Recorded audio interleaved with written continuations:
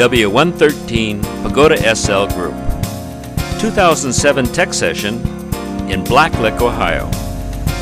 About 100 Pagoda enthusiasts from across the states and a half dozen other countries once again came together in the backyard of Joe and Mary Alexander for a fun show and tell experience.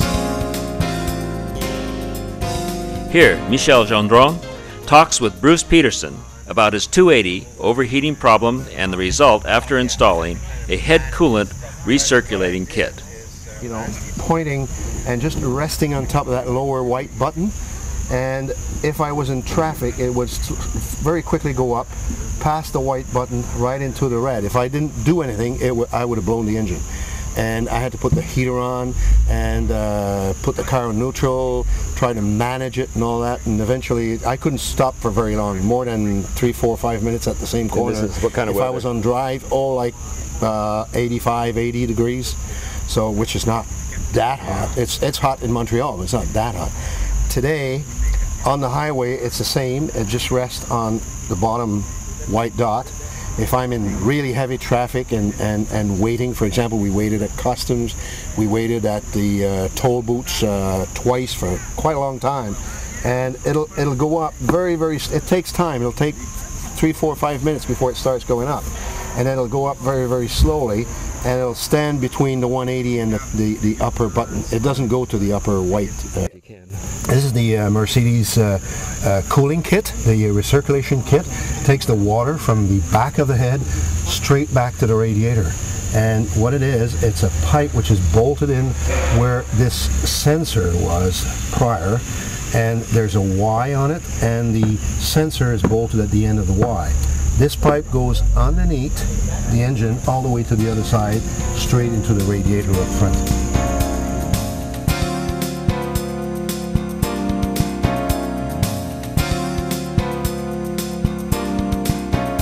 Tom came to Blacklick in his very nice 280 SL, a 280 with a unique vintage Borg-Warner R10 overdrive. Tom averaged more than 20 miles per gallon during his Montreal Blacklick round trip, and with about 30% reduction in engine RPMs, he says a much more comfortable drive. The Borg-Warner R10 overdrive has over the years been attached to a variety of domestic transmissions. Tom's unit, seen here, was originally coupled to a 1963 Rambler. Tom's modified shafts made this unit just the right length to replace the 280's stock front drive shaft. There was a lot of engineering and a lot of ingenuity that went into Tom's installation. Very nice job. Read in much more detail about Tom's installation in our Pagoda World magazine, distributed to all dues-paying members. Hint, hint.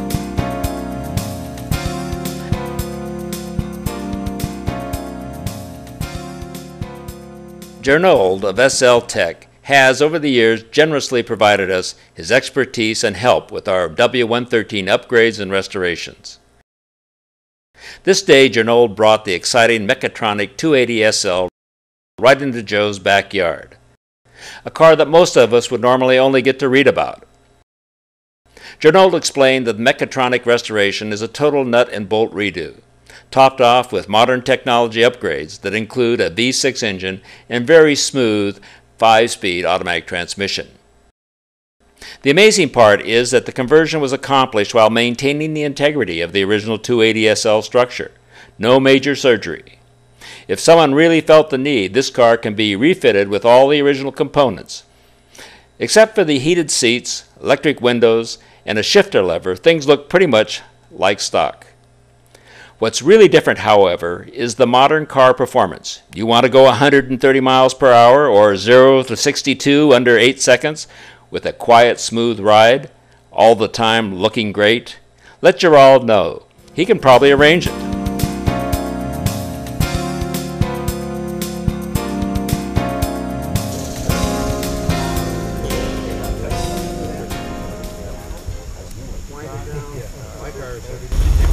Anybody happen to eat one of these? Not sure. New old stock. It's automatic neutral safety switch. Peter Lester always has a collection of stuff that Ray and others can't do without. And then you twist it once, through, back again, and then into this guy, and then you just twist it down. But the idea, the reason why you do that is so you don't have a sharp edge that can cut into the hose. Oh yeah, yeah. You can spend 2 years trying to find a $50 solution by going through all these little things, only to find out 2 years down the line it was your steering box. Now it's $975, Yeah. and you had lived 2 years with a bad steering situation. But you, It was, you know, it was good with the pick. then you break it open. Okay. Look what a beautiful job they did before. They just patch it on top of it. You just pulled the patch off. I think it is, David. Well, my guess was the 387. But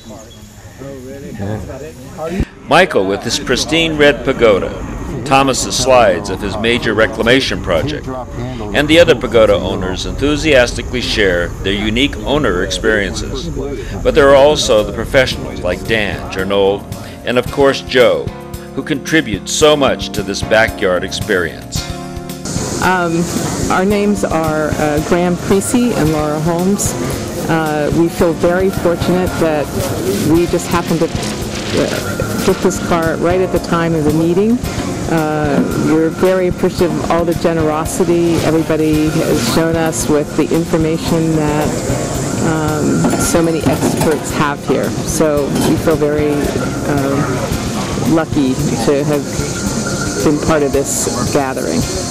It's a very friendly, informal and